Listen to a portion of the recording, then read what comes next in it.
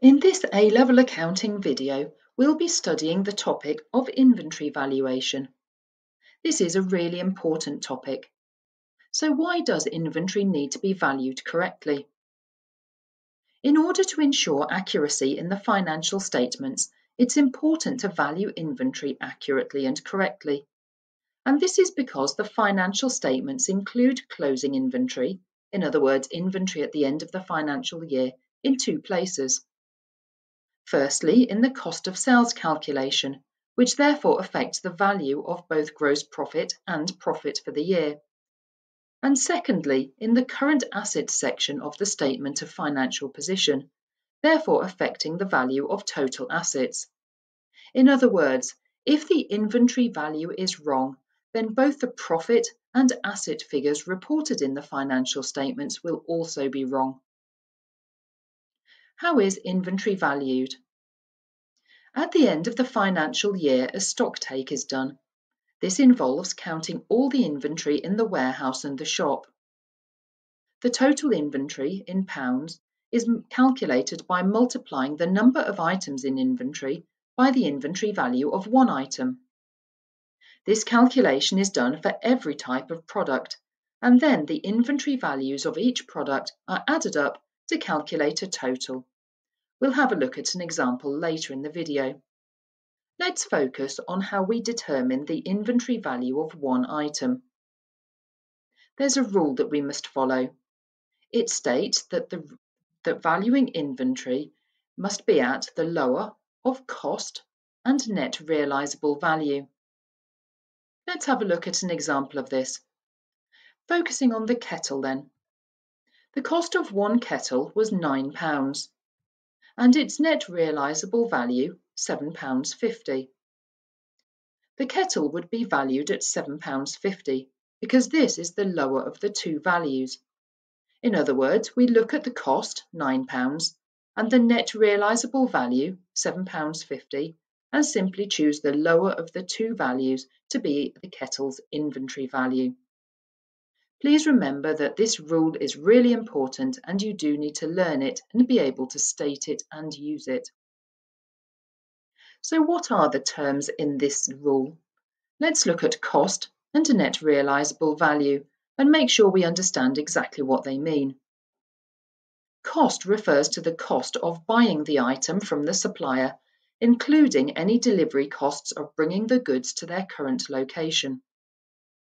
Net realisable value is a calculated figure. Notice that it's often abbreviated to NRV.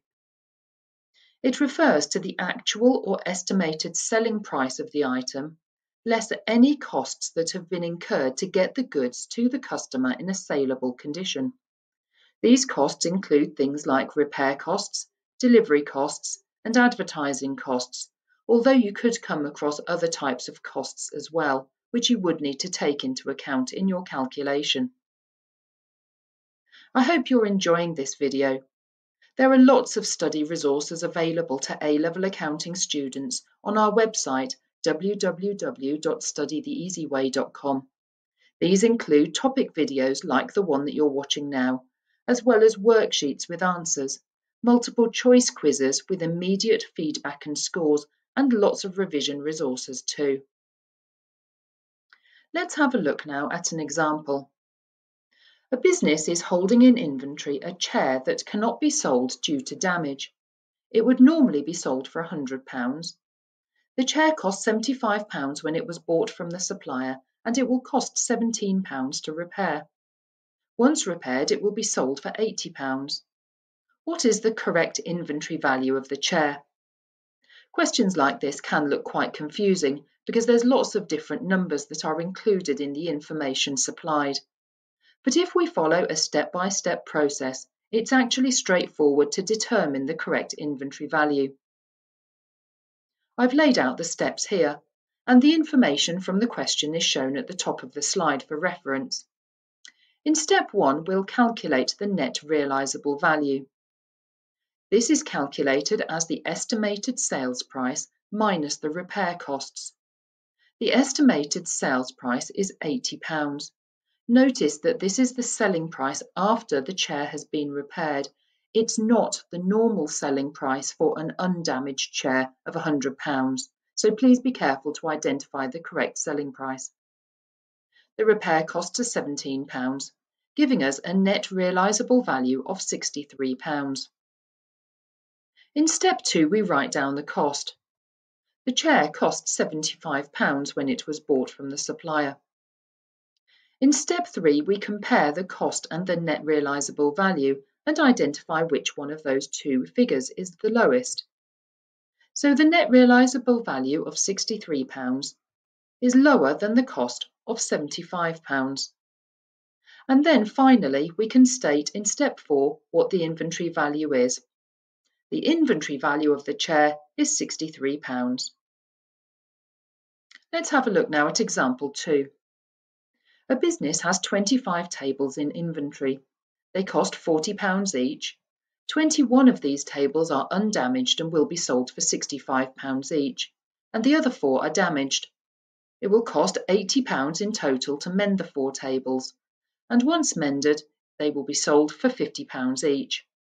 The question asks, what is the total inventory value of the 25 tables? Now, when you have a question like this, it's really important to look at the undamaged tables and the damaged tables separately, and each will have their own inventory value calculated. And then finally, we'll calculate the total inventory value by adding these together. Let me show you exactly what I mean. I find it useful to use a table of information to calculate the inventory values in a question like this. Otherwise, it's quite easy to get into a muddle. I'll show you how I use the table now. To start with, we put in the quantities in the first column. There are 21 undamaged tables in the top row and 4 damaged tables in the second row, with a total of 25 tables. Let's have a look now at the undamaged tables. Each has a cost of £40 and there are 21 of them, giving a total cost of £840. For the net realisable value, the actual or estimated selling price is £65. Again, multiplied by the quantity of 21 gives a total of £1,365. The lowest, therefore, is identified by comparing the cost to the net realisable value and seeing that the cost is the lower of the two. The inventory value of the 21 undamaged tables is therefore £840. Let's turn our attention now to the 4 damaged tables. Again, each had a cost of £40, giving us a total of £160. The net realisable value here has to be calculated. The estimated sales proceeds when the damaged tables have been repaired is £50 each, and there are 4 of them, so that gives us £200. From that, we deduct the repair cost of £80, giving us a net realisable value of £120.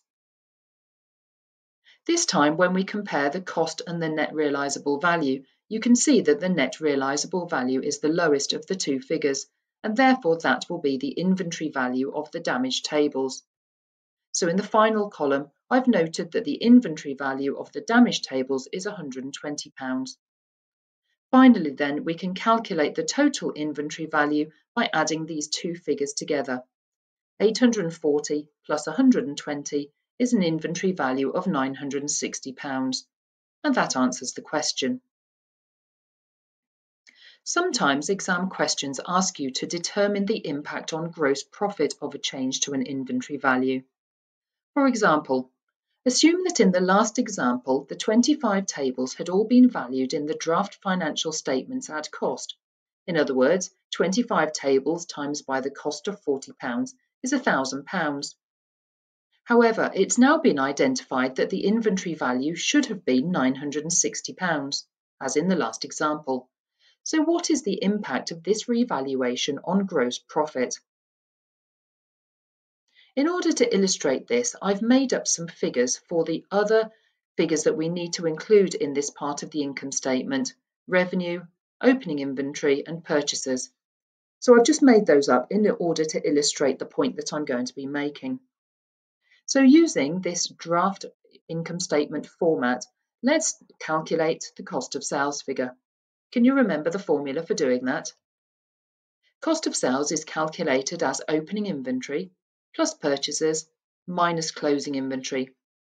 1,500 plus 4,000 minus 1,000 gives a cost of sales of £4,500 and therefore a gross profit of 1,500. Now let's have a look at what happens to these calculations when we replace that closing inventory figure, which we've now determined is incorrect. We're going to replace it with £960. Just bear in mind what the cost of sales and gross profit figures are in the current example. So let's replace the £1,000 closing inventory figure by £960 and check what the impact of that is on the cost of sales figure. You can see immediately that you get a higher cost of sales figure, calculated as the opening inventory plus the purchase minus the closing inventory, which is now 960. As a result, the gross profit is now lower by £40, giving a gross profit of £1,460. In other words, if the value of closing inventory decreases, as it has done here, then the value of cost of sales increases and the gross profit decreases. Sometimes it's handy to remember that little pattern. The opposite would be true as well, of course. If closing inventory increase, then cost of sales decreases and gross profit would increase. So a useful little rule to remember. On our website, www.studytheeasyway.com, subscribers can select topics of their choice by clicking on the Easy to Follow menus. This gives a choice or a whole range of resources that are linked to that particular topic. A full range of topic videos covering everything that you need to know, worksheets for practice which include fully explained answers, and multiple choice quizzes which give you an immediate score and feedback. Please check out our website in order to see more freebie videos and other resources, and also to check out subscription options. You can also find us on social media. Our Instagram page is updated regularly with free check your knowledge questions, and our other social media sites are updated regularly too. Please check out our website as well, where you can find out more. Thanks for watching this video. I hope it's been useful.